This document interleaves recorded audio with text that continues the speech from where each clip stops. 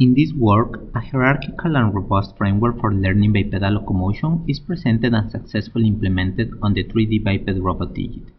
We propose a cascade-structure controller that combines the high-level trajectory planning with low-level intuitive feedback regulations. The high-level learning-based policy propagates reference motion trajectories in real time at a low frequency compatible with real hardware implementation. This encourages the stability of the walking gait by modifying the reference trajectories accordingly to the reduced state of the robot. The low-level model-based regulation applies compensation to the reference trajectories at a higher frequency based on instantaneous state feedback.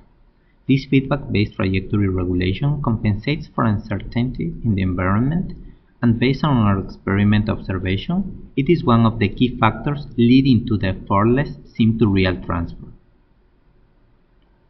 In addition, we implement a learning pipeline that considers feasible initial poses of the robot that can be implemented in hardware.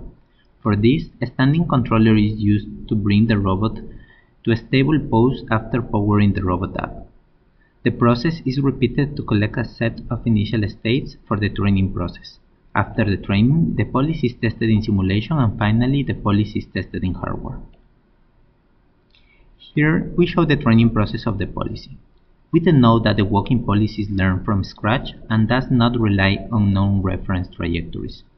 As the training progresses, we see that the policy learns stable and robust walking gaits.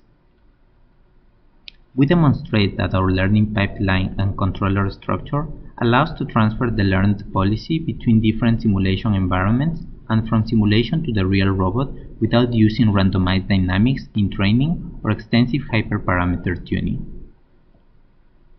Experimental results on digit show that the policy is robust against external disturbances applied to the robot in different directions, even though the policy is trained without disturbances.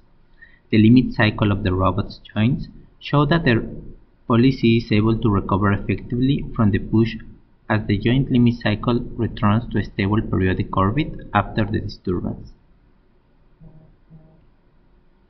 To further evaluate the robustness of the learn control policy, we make digit walk forward and backwards in various terrains with different levels of difficulty.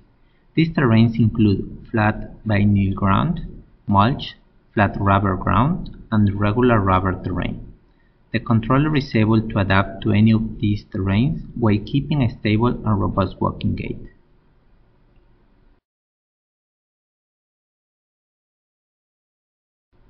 Thank you.